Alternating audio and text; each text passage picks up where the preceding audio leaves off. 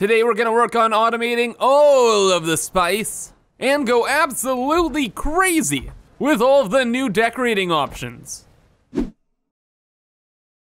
Hello everyone, I'm Kibitz and welcome back to Satisfactory, where last time we unlocked the hyper tubes and did a variety of experiments with them and with other transport methods.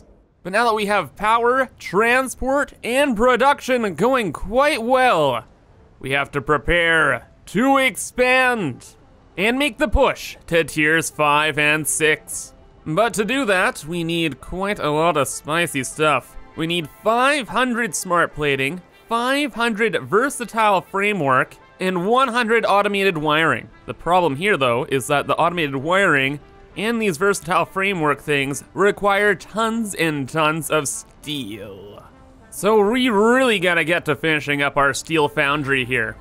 And fortunately, we got the alternate recipes we needed to finish off our steel factory. Oh yes, and that's not the only thing that's going on. There's a game update. So it's looking like things are looking a little bit different here. And also, check this out. We got our rocket back. Hooray! So now, whenever we unlock a new milestone, the rocket will go up and come down and move all around. It's great! I missed this. It's a shame we missed it through some of the earlier stages of the game, but we got it now. All is good in the world. Also, with the update, I'm pretty sure they added a bunch more foundations. Yeah. So like this outer corner quarter pipe and this inverted outer corner quarter pipe. Man, say that 5 times fast. And a few other things, just for quality of life in here. Ooh, and there's a double ramp that's like half the size. Well, a lot of quality of life things there. Very nice. But the most useful thing in this quick update is definitely this. Check this out. We can put down one conveyor pole like that, and then we can put the pipeline conveyor pole on top. Oh, that's changed too. So now that part used to be in the middle. I like it. Oh, but this is really nice because before you only could stack the pipeline poles and you couldn't stack them with the conveyor poles, and it was really annoying. So that's super spicy. And that, along with all the extra foundations, is really nice. Oh, but hold up now. There seem to be some map changes too. What are you doing there, stinky boy? I don't remember you being there. Well, what's that? Oh, it's quartz. Oh, there's like custom quartz rocks now. Oh, that's kind of neat. But super quick, I want to investigate the Ole Miss the Stinky Stink. Is there something new there? Is it shiny? Oh, it is shiny. My friend, my precious friend. I will save you one day, but not today. Once we get the main factory going in tiers 5 and 6, we'll get them. But for now, one step at a time. Let's figure out the steel. So before we get started here, super quick recap. But we made these steel engines, which is just a super compact foundry design. And each of these has 6 foundries in them. And the 6 foundries times 6 is 18.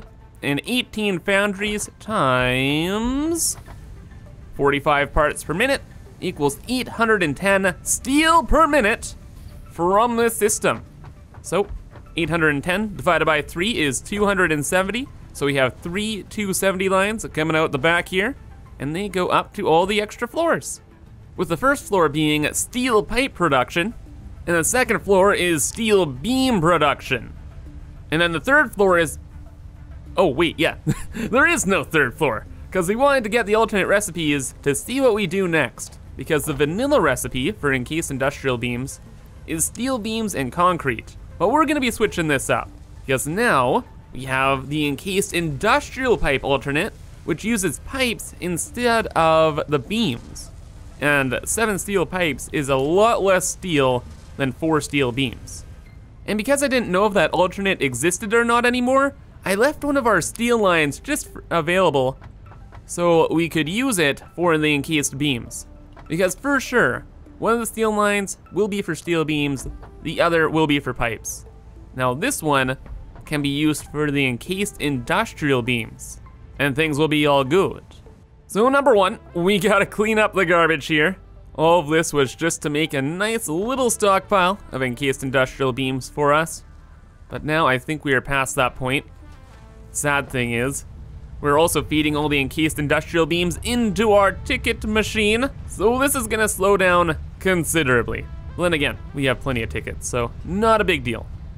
So everything is cleaned up and we have a brand new floor to play with. So it is time to figure out what the heck is going on, brother.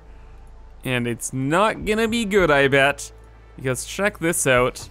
The alternate recipe for these encased industrial pipes uses 28 steel pipes per minute. Why? Why 28? Why not 30? Why? Just 28 is such a weird number to work with, because now check this out. We get a constructor boy in steel pipes. You only make them at 20 parts per minute. So 20 and then 28, like what? What's going on there, brother? Oh, and then concrete. Well, concrete, who cares? We have a pier node over to our right, and there's a bunch of pure concrete nodes over behind us. So I actually don't care about the concrete. It'll be our X factor. We'll fill it in. What we really need to figure out though is a good ratio between this 28 steel pipes per minute and the 20 parts per minute that are made in the constructor here, because steel is what matters. Okay, but I did some math on it, and it seems that a good ratio between pipe constructors and the encased industrial pipe assemblers is 5 to 7. So you'd have 5 assemblers making the encased industrial pipes and 7 constructors making the steel pipes. And that's because 28 times 5 equals 140, and 140 divided by 20 equals 7. So that's why we'd have the 5 assemblers and the 7 constructors. So that's the ratio we're gonna work with, except we're going to take it to the next level. And instead of making 5 assemblers, we're gonna double it to 10. So we're gonna need 14 constructors for steel pipes. But then there comes the problem of the steel ingots themselves, because 30 times 14 equals oof. Anti-oof, it equals 420. Yo, dude. Good memes. But it's not exactly a good meme, because we only have 270 belts. So we have 270 steel coming to this floor.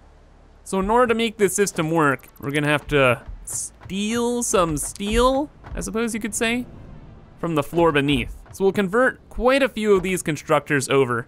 In fact, we'll convert 5 of them. And then the rest of the steel beams will go into the versatile framework stuff. But we'll figure that all out later. Step 1, encased industrial beams. We need a good ratio with them. So to get things started here, we'll just build our first constructors. A 270 line can go into 9 constructors perfectly. So that'll be 9 of our constructors. Then we'll go downstairs and we'll fetch the rest of the steel pipes we need from those constructors. And then after that, I guess we'll look into making another floor for the assemblers. Alrighty, so the new steel pipe constructors are all put together, looking good, looking snazzy. And then what we have ended up doing is we split the 2 groups into groups of 7. So there's 7 constructors here that combine onto one line. So that's 140 for 5 assemblers upstairs. And then there's 2 here, which will combine with 5 constructors downstairs to make another 140 line. Easy peasy. So we just gotta add in the next floor and see if we can get our 14 assemblers rocking and rolling. However, I don't think we're gonna have enough space. That's gonna be an oof. That's already 3. There's no way. Okay, so a little bit of a change of plans. I'm thinking maybe we just build out this way. Yeah.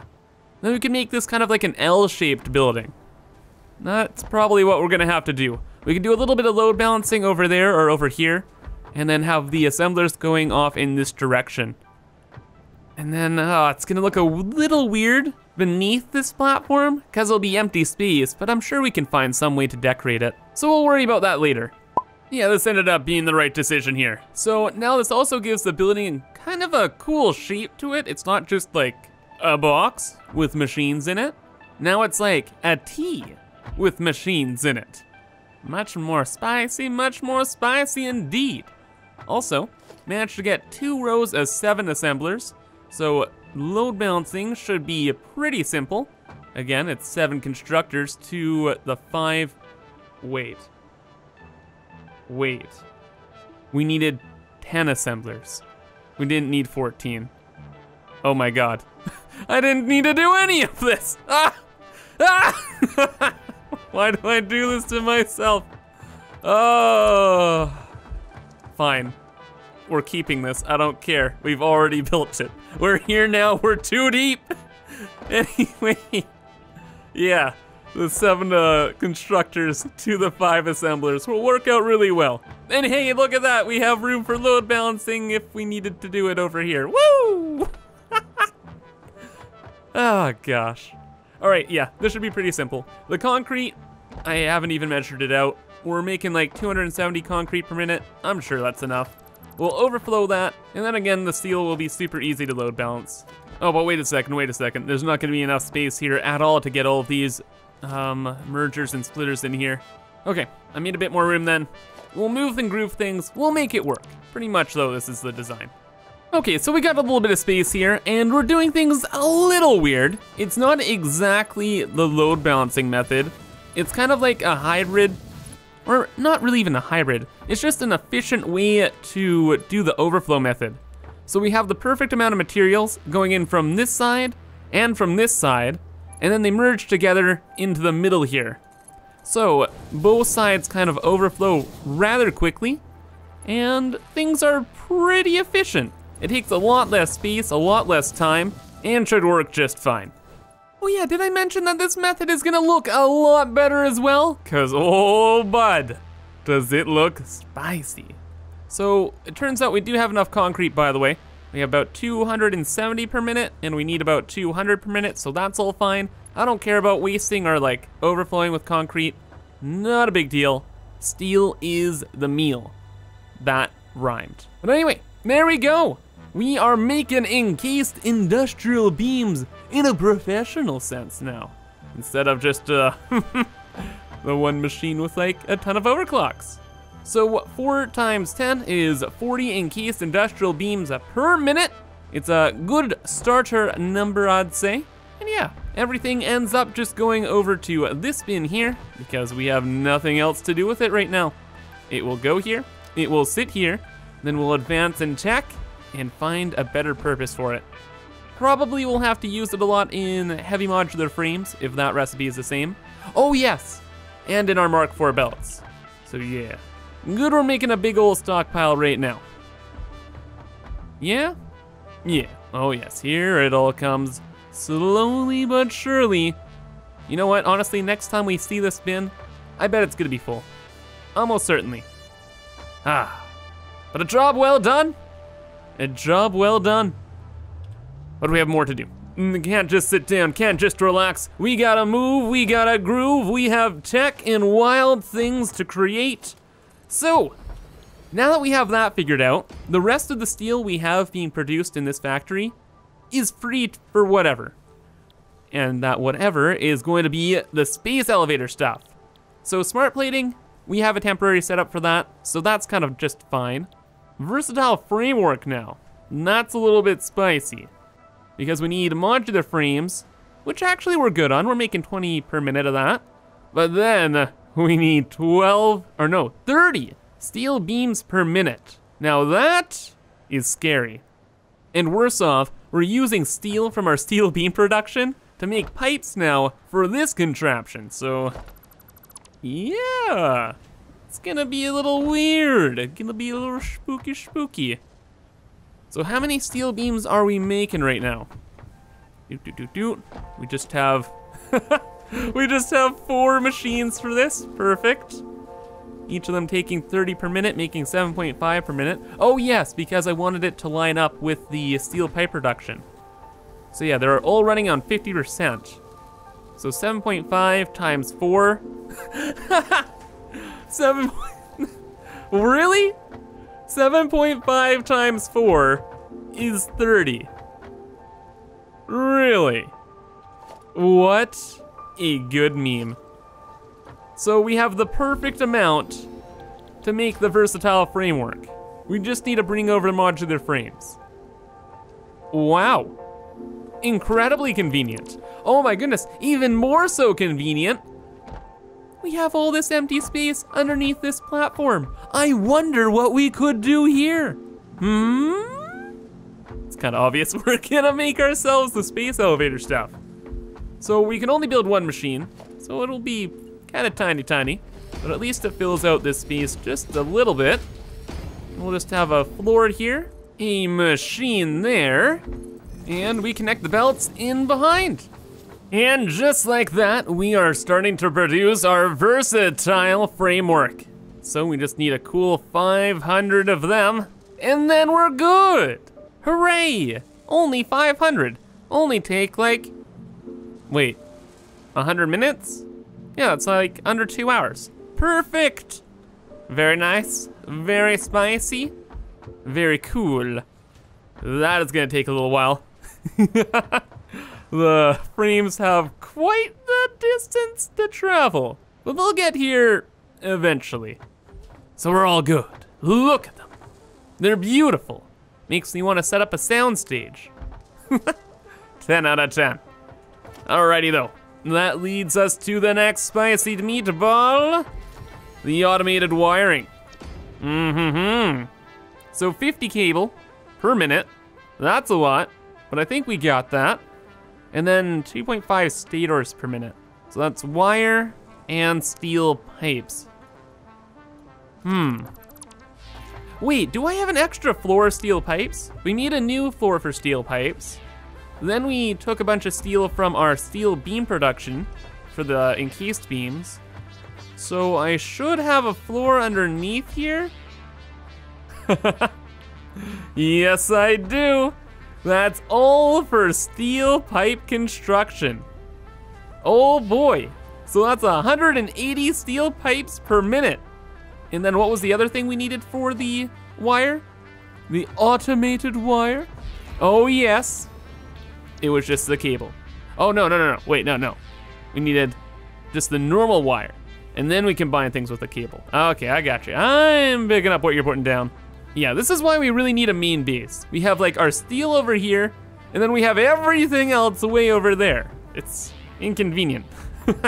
Alrighty though, let's just bring this over then, and we'll set up something temporary.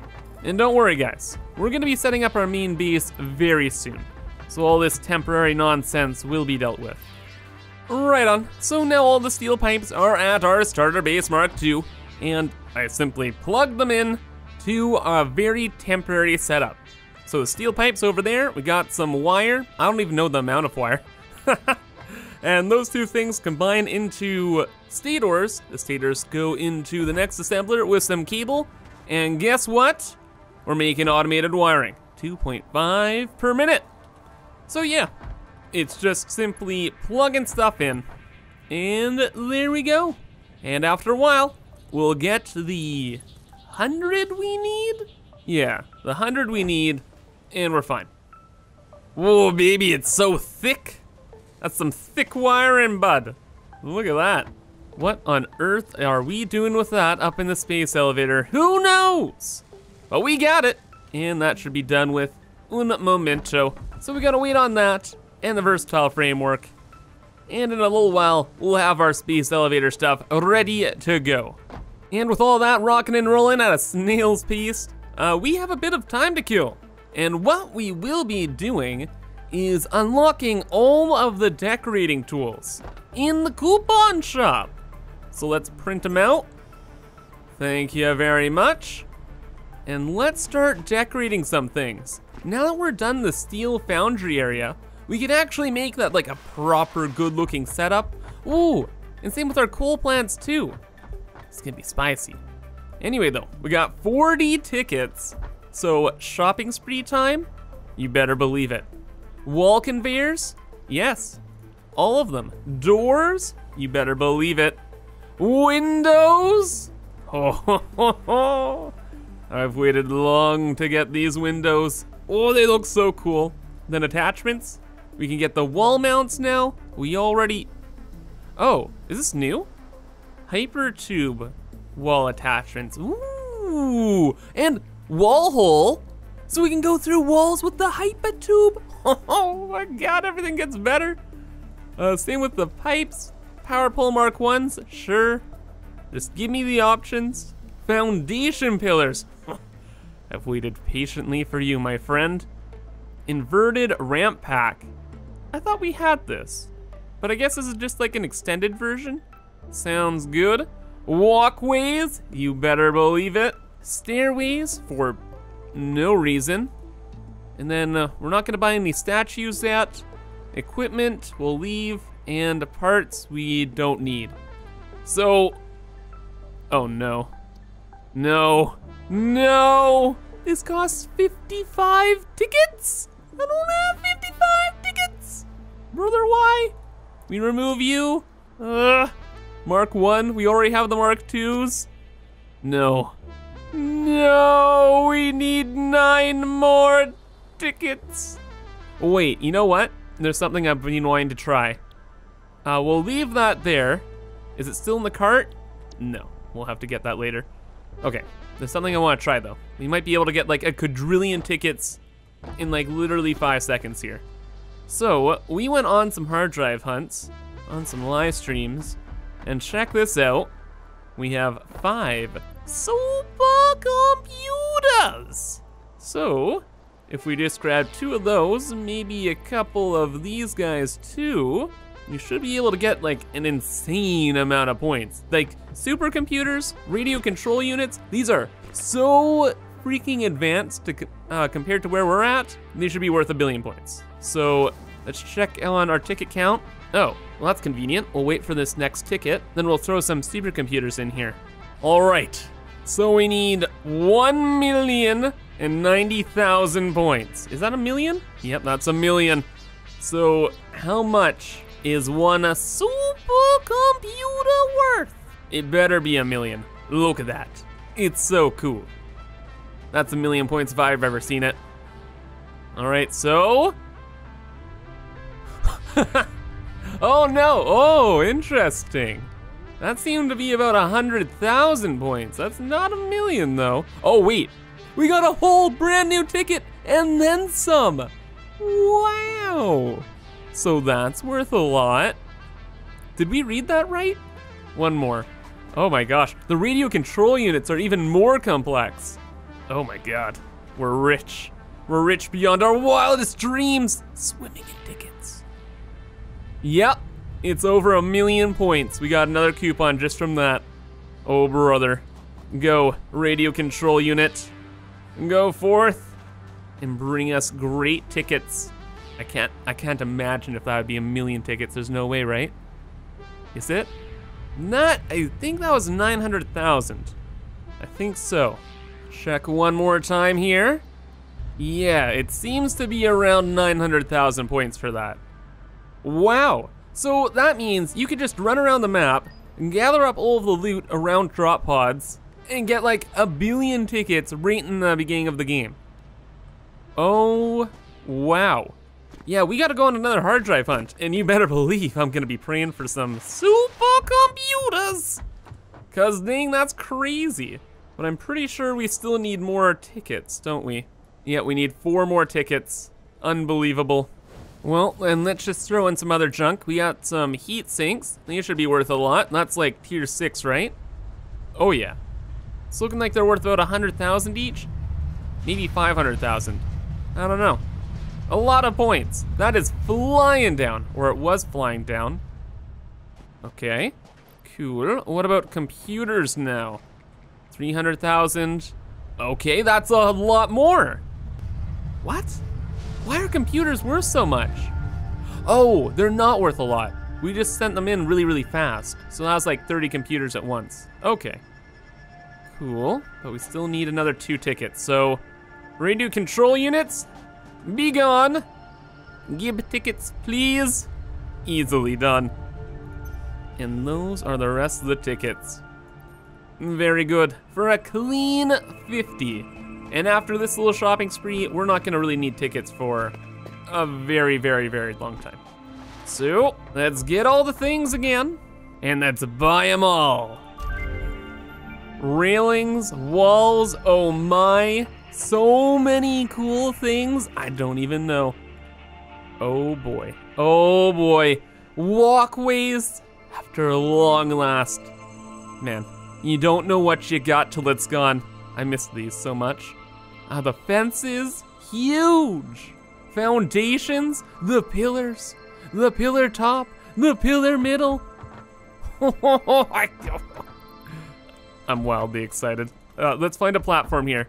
All right, so we have the pillar base. Oh my gosh. Oh, we're gonna be using this so much for everything.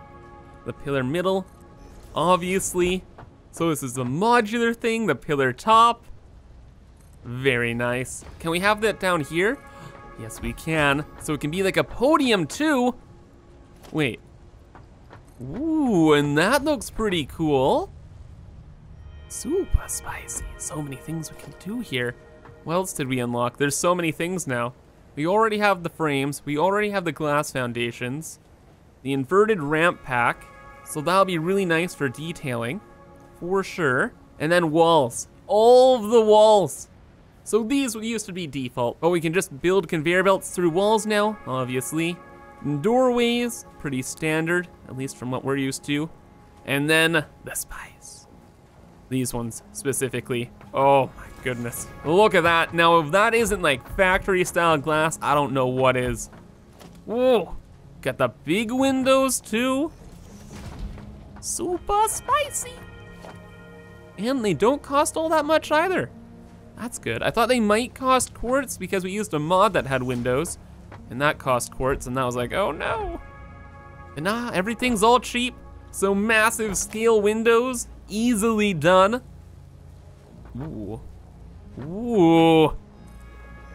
Okay, that might be my favorite here. That's so futuristic, it's so neat. Ah. Oh. Oh.